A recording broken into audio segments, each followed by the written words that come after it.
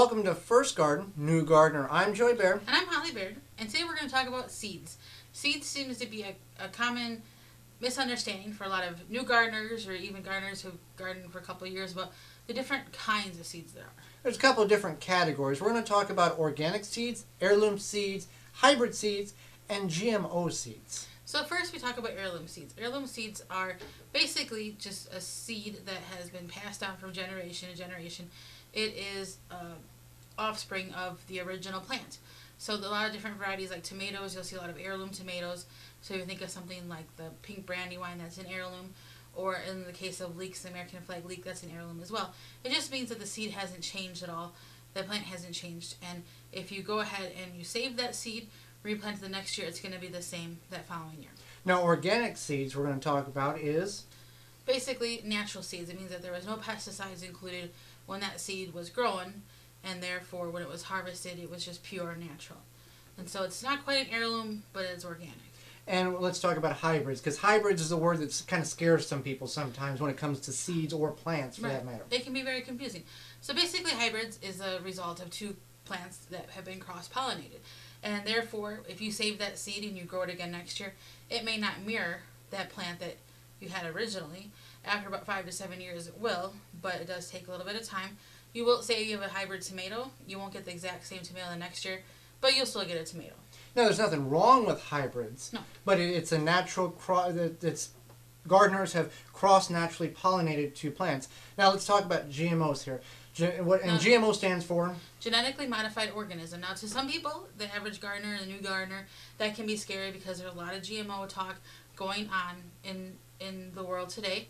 Now be rest assured that the likeliness of you getting a GMO seed is basically zero because they're not available to the average everyday consumer.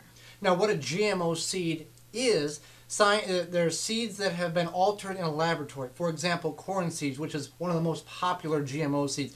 They will take DNA from a salmon that swims in, let's say, Alaska, and incorporate that into the DNA structure of the corn kernel so it can be more cold tolerant, so it can grow in the northern climates of the United States better. Right, so it's basically just genes being spliced and DNA being shared, which, based on different research, is not good.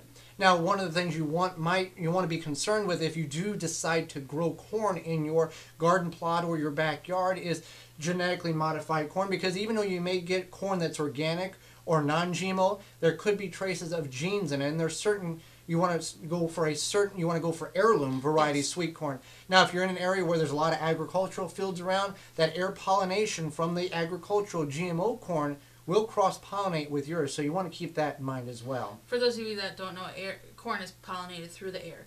But don't worry about it. Now, wherever you buy your seeds, whether you do it at the store, at your local home and garden center, your hardware store, or if you buy online, you can rest assured that these seeds are good, organic, or heirloom variety seeds that you can plant safely in your garden.